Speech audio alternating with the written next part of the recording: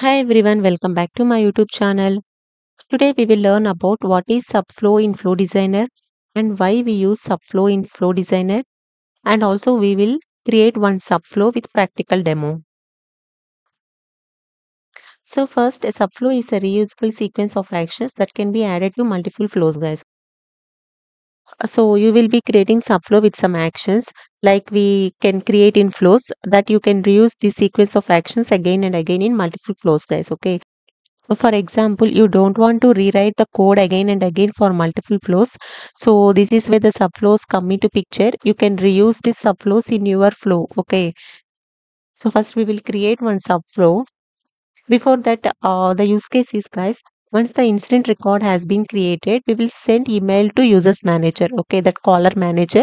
And also we will verify whether the email has sent properly to that manager or not using one output.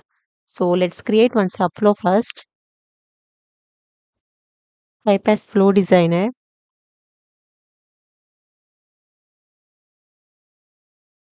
click on Subflow,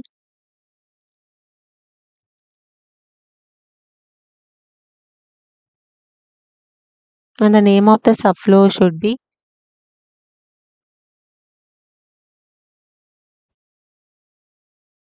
send email using Subflow. And you can write the description here as well. And the application is global application. So currently I'm not touching all these options. So let's click on the submit. So if you see here, we have two sections like inputs and output. Here we have to provide inputs and outputs as well. Okay. So first let's provide inputs here. Click on this plus icon.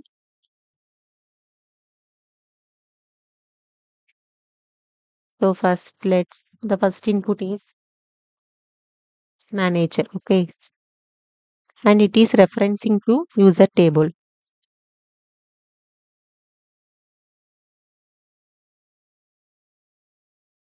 So this is a user table. And the second one is incident. And this is referencing to incident table. Okay.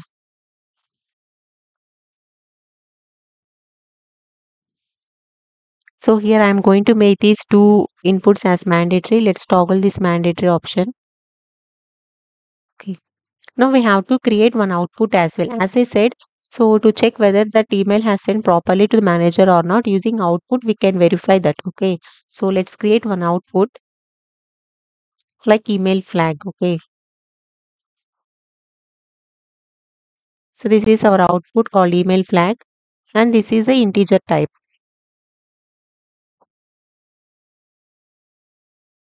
So here we have defined two inputs and one output. So let's click on done. So we have successfully provided the inputs and outputs here. So here using that send email action, we have to send email to callers manager, right? So let's click on this, click on action and type as send email. Let's check this. So our target record is this incident. Okay, let's drag and drop here to whom that caller manages email, right? So let's expand this manager and search for email of that manager. Okay, here we have. So let's drag and drop here and let's name the subject as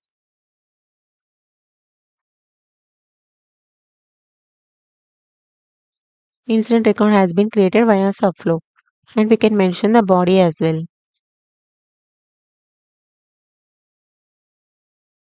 So let's copy this. So that's all. So this is the body of that email. Let's click on done. See here using send email action, we have provided the target record, and in that too we have updated the manager's email. Okay, this is the subject of the email. Okay, and it's the body. Let's click on done. So as I said, we have to define one output, right? So let's click on this and click on flow logic and type as assign subflow outputs. Okay, we are going to assign the outputs here.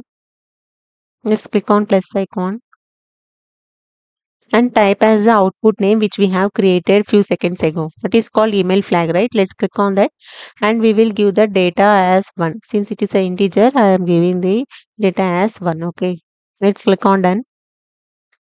Yes, we have successfully created our subflow. First, we have created the inputs and outputs. After that, using send email action, we are sending email to call us manager's email. Okay. After that, we are assigning our subflow outputs as well.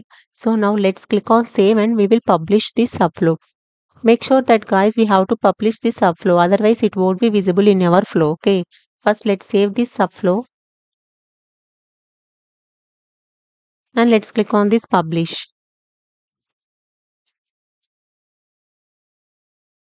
Now we will create one flow and we will call this subflow in our flow. Okay.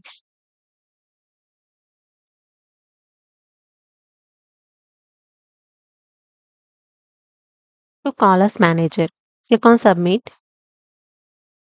Yeah, in the trigger condition here we have to select created. Okay. So this should trigger when the incident record has been created, right? So our table is incident.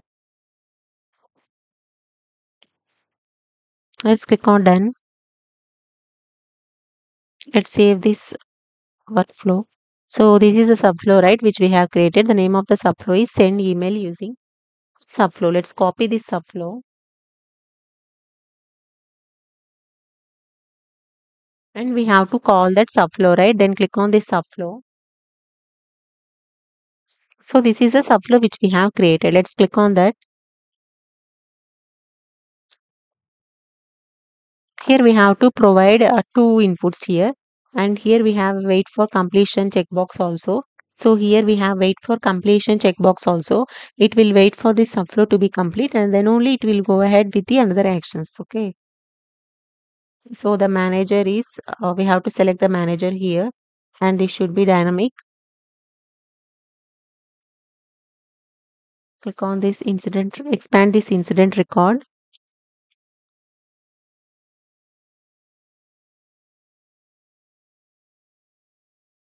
Expand this caller manager, right?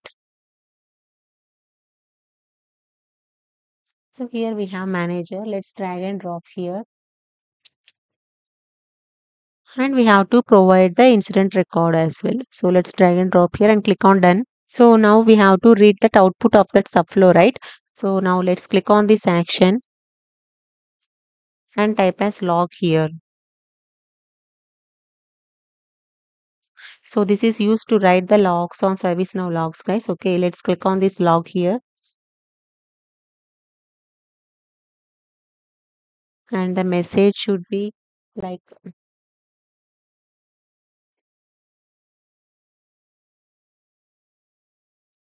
email has sent and we will pass this and let's drag and drop this email flag to here. Okay. Now let's click on done. So this is a flow, guys. Here in the trigger condition, we have selected created option. So which table? Incident table, right? And after that, we have called that subflow in your flow. So which we have created few minutes back. And after that, we have to read that output of that subflow, right? So we have taken the log action here. Okay, this is our flow. And this is a subflow where we have taken the inputs and outputs here. And after that, using send email action, we are sending email to call us manager email. Okay, after that, we are assigning the flow outputs as well. So now let's create one incident record. So let's save and activate this flow first of all.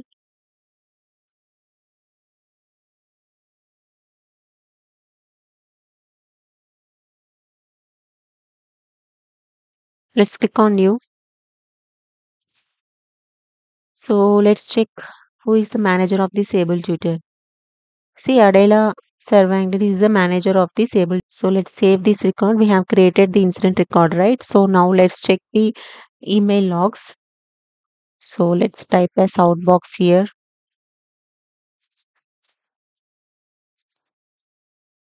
See here, this is the subject of our email, right? Incident has been created via Subflow. So let's double check that. See, incident has been created via Subflow. Okay. So let's open this record. Yeah, this is the subject which we defined in our Subflow. So here recipient is Adela. Okay. This Adela is the manager email of that caller. Okay. Who is the caller here? Able tutor, right? And for the able tutor, see Adela is the manager. And what is the email of this Adela? Adela Cervantes at see Adela Cervantes at example.com, right? And this is the body which we have written here. Incident has been created via Subflow. Okay. So here email has sent successfully to that callers manager. Now let's check the output also. So now let's click on all and type as log here.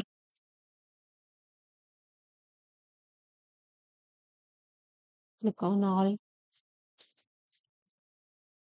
and let's take the message of that log. Okay. So what is the message here we have? Email has sent, right? So let's copy this and paste in the message here. Type as and click enter. See, we also received output. Okay. Email has sent, and this one is nothing but the email flag, guys, which we have defined in our output. Okay. So see in assign flow outputs, we have defined the email flag as one, right? This is the integer, and this is the message email has sent. Okay. Followed by that integer. So here we have successfully received the log also. So that means the email has sent properly to the manager. So this is how you can use the subflows in Flow Designer, guys. You don't need to rewrite the code again and again for multiple flows. You can create one subflow and you can use that subflow wherever you want in the flow. You can create one subflow and you can reuse that subflow in multiple flows, okay, wherever you want. So that is the importance of subflows in Flow Designer. I hope this video will help you to understand about what is Subflow and how we use Subflows in Flow Designer. If you guys have any doubts related to Subflows, then please comment in comment section. And also if you really like this video, please don't forget to like, share, comment and subscribe my channel. Thanks for watching. See you guys.